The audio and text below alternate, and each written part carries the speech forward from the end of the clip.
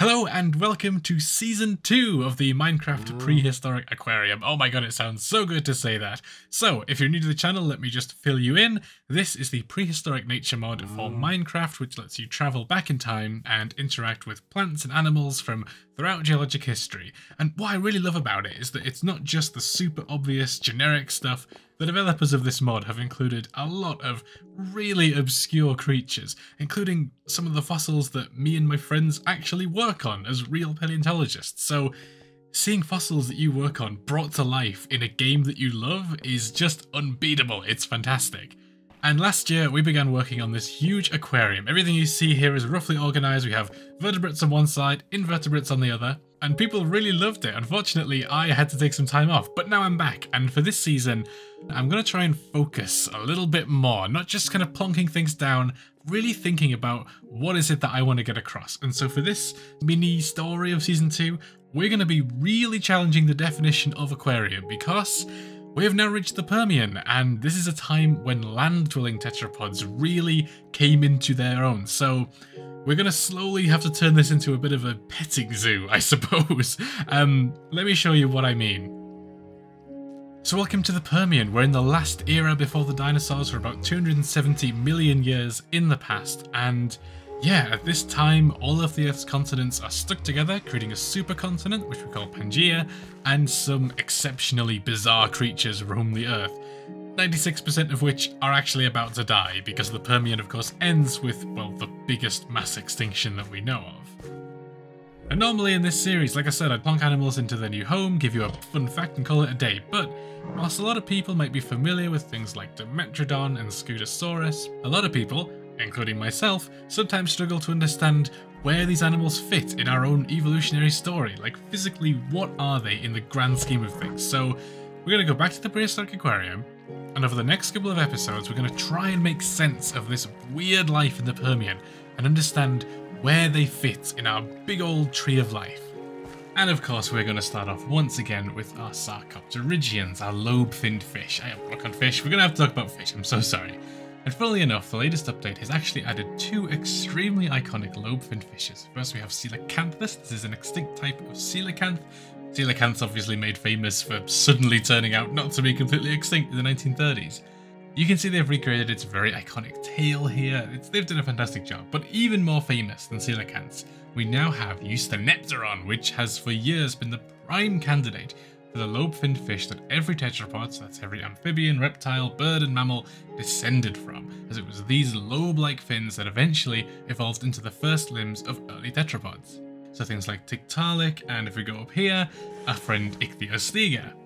These disgusting little goblins, now responsible for every problem in the world, transitioned from life in the water during the Devonian to semi-aquatic amphibious life for the most of the Carboniferous, and eventually into full-time land dwellers in time for the Permian. And just looking at the skull shape of fishes like Eustenepteron and early tetrapods like Ichthyostega, you can so instantly see the similarities.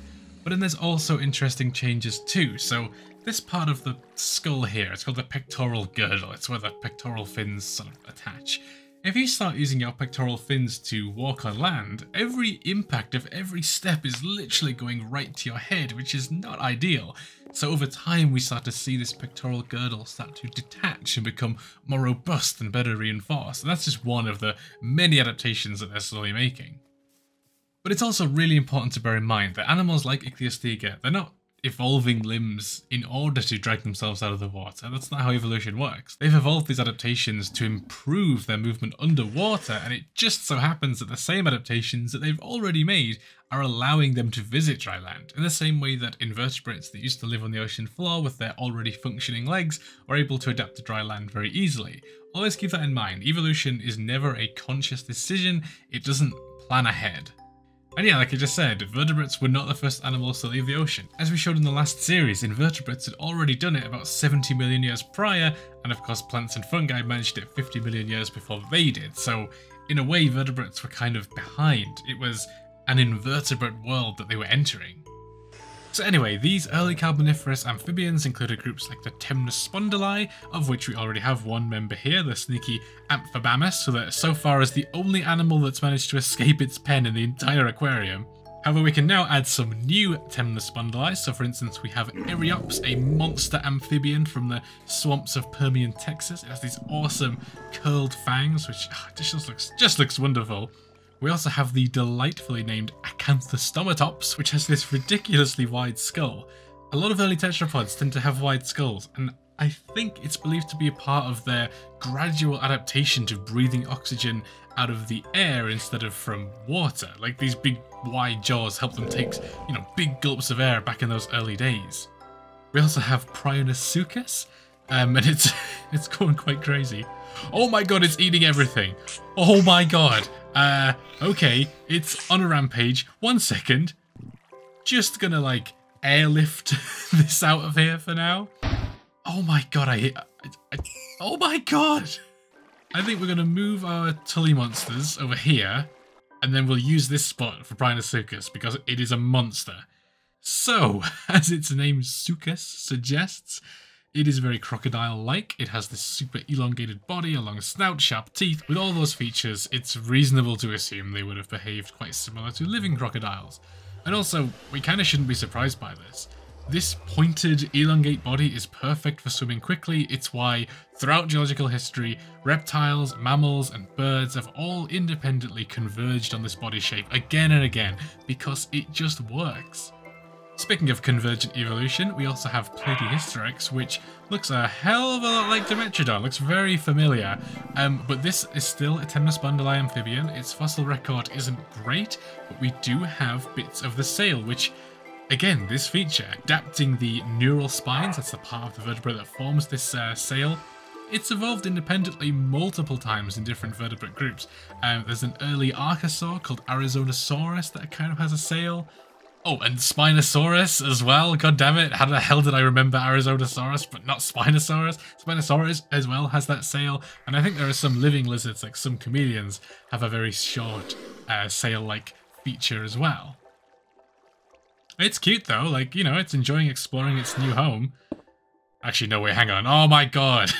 So this mod has taught me that early amphibians are basically just really naughty little monsters, and that's all they seem to be able to do is escape and find holes in the things I've built for them.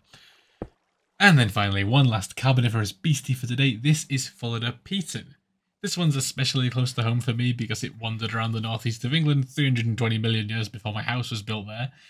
This animal is still an amphibian, but it is not a Temnospondyli, so I kind of lied earlier. It actually belongs to a group called the Emblemyras, a clade of very large carnivorous amphibians.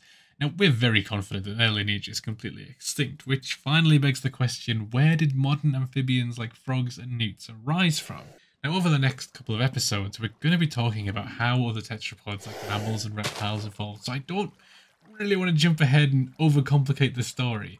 At some point in the future, I would really like to come back to Temnospondyli and amphibians in general, because I personally know very, very little about them. Early tetrapods I am pretty comfortable with, but when we start to get into these gritty details, it's not an area I know a lot about. So I think I'm going to have to try and go through my sort of contacts and find a Temnospondyli expert so we can talk about their inevitable possible extinction in the Permian and a whole bunch of other stuff, because I don't know, and like I said, I don't want to mess up the story any further. So let's stay focused for now on the evolution of ourselves and our own evolutionary story. Anyway, we're now done with them. Amphibians were well underway, and although they were still so strange and diverse compared to their living counterparts like toads and frogs and newts, unfortunately how we got from these early amphibians, from making occasional trips onto land, to these totally terrestrial tetrapods by the Permian, is obscured by one of several gaps in the fossil record. I believe it's called Romer's Gap. Basically, there's this sudden absence of fossils about 370 million years ago, at a really crucial time in vertebrate evolution. Some people have suggested that there may have been a mass extinction event. Others suggest that there may have been some change in the environment, like the climate, that physically and chemically reduced the chances of fossilization happening. All we know is that full-time land vertebrates just emerged on the other side of the gap, and hopefully one day we will find fossils to plug in that space.